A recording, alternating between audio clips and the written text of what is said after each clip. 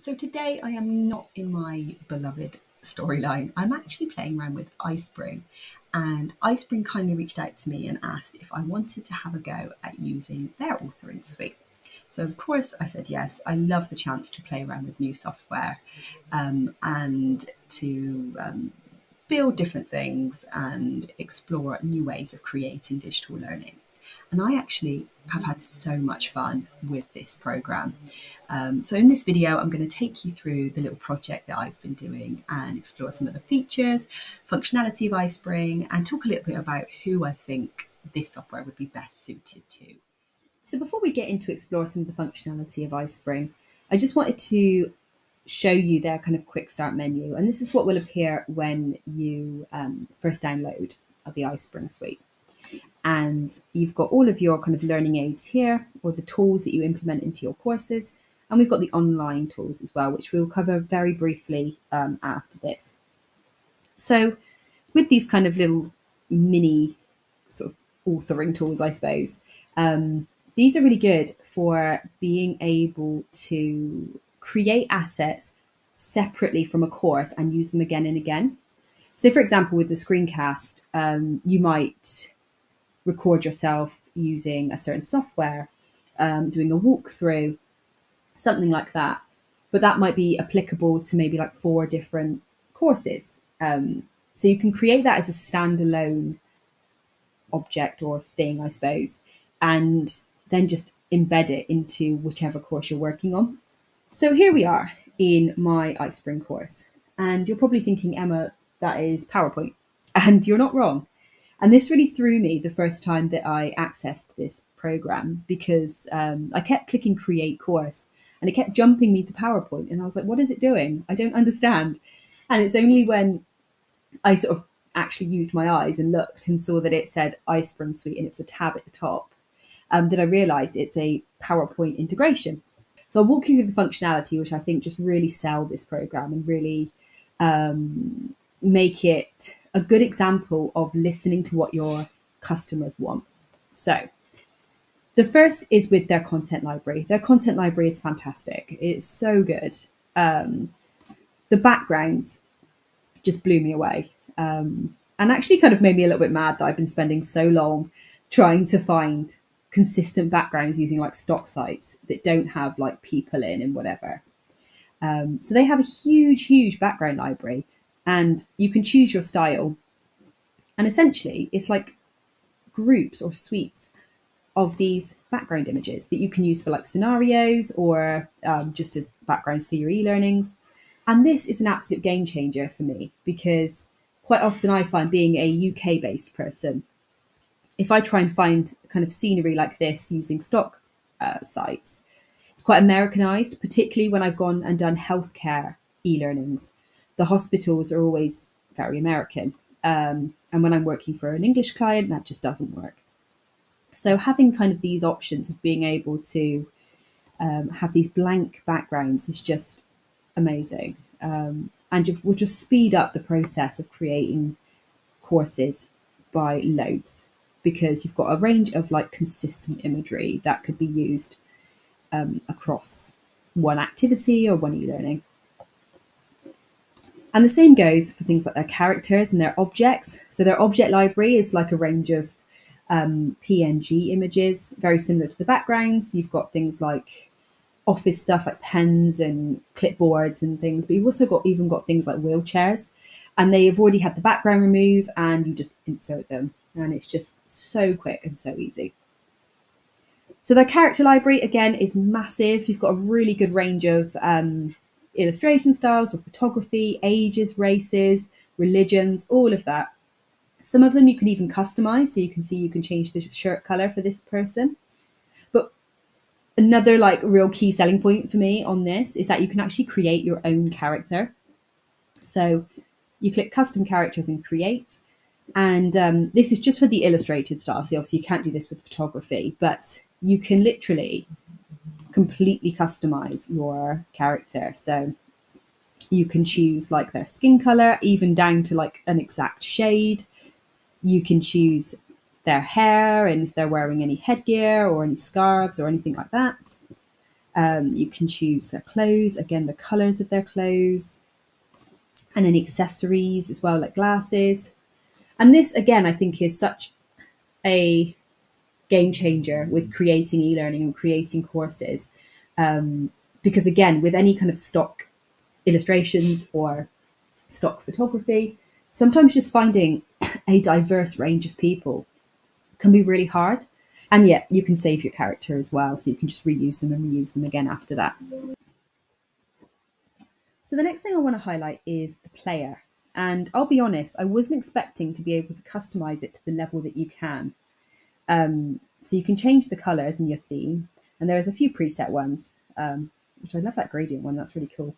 But you can also literally customize it to everything. You can change the color of the buttons, the hover states, the icons, the background. You can change like the pop-up, so when you get the sidebar come up, what color that is. And you can save your custom theme and use it again and again. So that's the first really cool thing about this.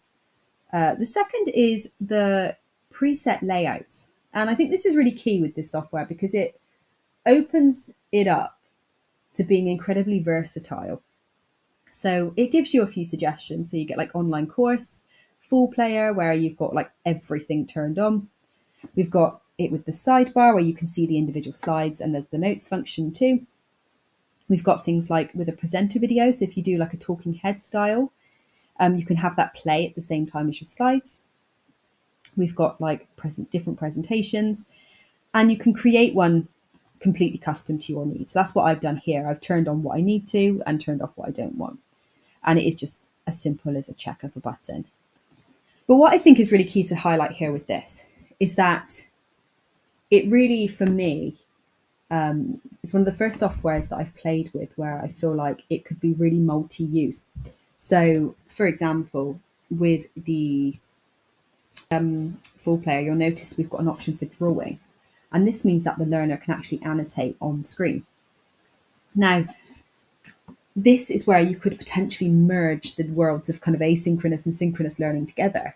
So you could export this learning and have people open it live whilst you're presenting it. And then when you get to that specific activity, you could have the learner annotate on screen and, for example, build a mind map or do whatever, brainstorm as you're talking. You could actually physically get them involved in the activities with integrating the quizzes. They could do the quiz live while you're also presenting it. So it opens up a real kind of wealth of possibilities for interaction, particularly when you go into like the virtual classroom and webinar space as well.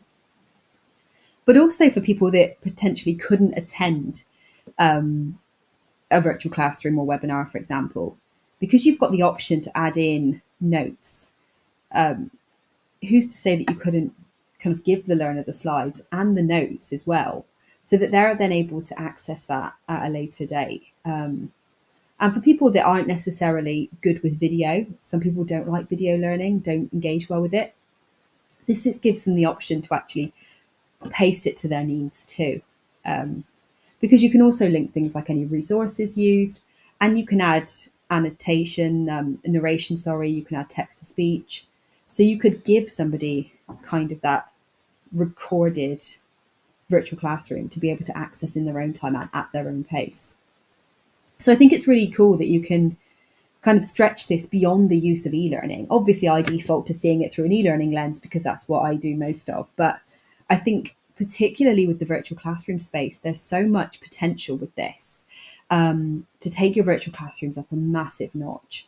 And I would say that whilst you can create great e-learnings with it, I feel that it is really geared towards that and being able to kind of merge that asynchronous and synchronous learning and really elevate that interactivity. So before I quickly jump into the online tools with iSpring, let's have a quick play around with some of the interactions that it can offer to embed within your courses and your presentations. So it's really easy to embed a quiz or an interaction or a screen record. You can see in the toolbar, we've got all of our tools here, and all you do is select one on a new slide. So let's go for interaction. And then it will open up a separate window, and then you just click new interaction. And there's a really good range of different interactions. I really love this guided image one where the arrow moves around based on what it's highlighting. That could be a real game changer for things like diagrams and stuff. But we've got things like tabs, timeline, process, all of that kind of stuff. So choose the one that you want and click Create Interaction. And then you can change things like the colours, the fonts. For this specific one, obviously you can add like events in, and all you do is edit the text to suit whatever it is you're writing about. And then when you're ready to kind of implement it into your course, you click Save and Return to Course, and then it will implement it or put it onto that slide. So to preview it, you literally click the preview button and you can see how it's going to look in the player. If you ever need to kind of re-edit it, all you do is choose the slide that has got your either interaction or quiz or whatever on, and then you just select the button again from your toolbar and you can go back in and change it and change the colours or whatever. So it's as simple as that. It's really easy to do. I think you can create some really good e-learnings with this. More functionality doesn't necessarily mean better learning. Obviously, we've got programs like Storyline, which are packed to the brim with functionality. But if you don't know what you're doing with it or it doesn't have a purpose, then the learning's not going to be any better. So although this is a slightly simpler program, I think you can still create really impactful learning with it. So let's just very, very quickly go over iSpring's cloud-based functionality. And this is essentially kind of like a file sharing platform along with their online authoring tool as well. So you can create things called projects, and you can see I've just created a sort of test one here. And within this, you can upload like a range of files like MP4, PDF, PowerPoint, zip files, etc. And you can collate kind of your learning materials in one place. So it acts a little bit like a SharePoint because you can invite collaborators as well. So people that have got iSpring accounts as well, you can invite them to collaborate on a project with you. So for example, say you are in the storyboard phase of developing an e-learning, you could invite your stakeholders or your SMEs to view the storyboard. They could then leave comments and edit things and everything. So it really supports this kind of like collaborative approach to creating learning content, which I really like. And it also means that because it's cloud-based, if you've got people off sick, for example, everybody can still access the files. So it doesn't sort of slow things down either.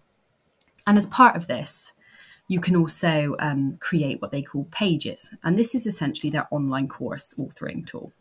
It's very similar to sort of like Articulate Rise and Evolve and things where you select a little plus icon and it provides you with a list of pre-done interactivity elements. So things like images, videos, options for text, so you can have like lists and things. And then you just select those and input it with your content or your photos or whatever you're doing. So this is really, really easy to use. I think for people that are very new to digital learning, this could be a good place to start because you've got that kind of functionality pre-programmed for you. So all you have to do is put your content in. You can also change the settings as well. So define how you want the learner to navigate through it, whether it's locked or not. You can change the design as well and the fonts and everything too. And what I didn't mention with the desktop apps is that you can export both the online courses and the desktop ones for your LMS. So you can export with SCORM and API too. And with these online courses, you can copy them to another account. So if you've got somebody else in your organization that has an iSpring account, you could copy a course across or to iSpring Learn. And iSpring Learn is their LMS. So if you have access to that as well, then you can actually create these courses, and the same with the desktop ones, and import them into the LMS too. So that's a great kind of like add-on to have as well. So these are also sort of good for micro learnings, and because you've got that functionality, that cloud functionality of being able to house like multiple files, you could almost create or build out kind of like a learning suite, I suppose. So for example, you might have one of these pages with a couple of chapters, and that might be the knowledge-based part of your e-learning. And then afterwards, you might have the learner do a worksheet and go do something practical within their workplace, and then follow it up with a video. So you could house all of those learning tools or those kind of activities, I suppose, in one place and start to build out a curriculum or a pathway as well. So to very quickly summarise, I've had really good fun using iSpring for this actually, and I'm going to continue to use it to build out this short e-learning here. So keep an eye out for any updates on that in the coming kind of weeks and months. But to summarise, I think iSpring is great for people that are perhaps quite new to digital learning, or for people that offer a more blended learning approach. So if you're somebody that creates e-learnings but also delivers webinars or does virtual classrooms, etc., this could be a great software to have. So I think it's a real kind of multi-use software, and it could be almost like an all-in-one. So you don't have to have like multiple subscriptions. It's got so much potential to be able to create a variety of things. And particularly if you're really familiar with PowerPoint and you've been using PowerPoint for a while, it's a way to just really elevate those too. So yeah, a really good software.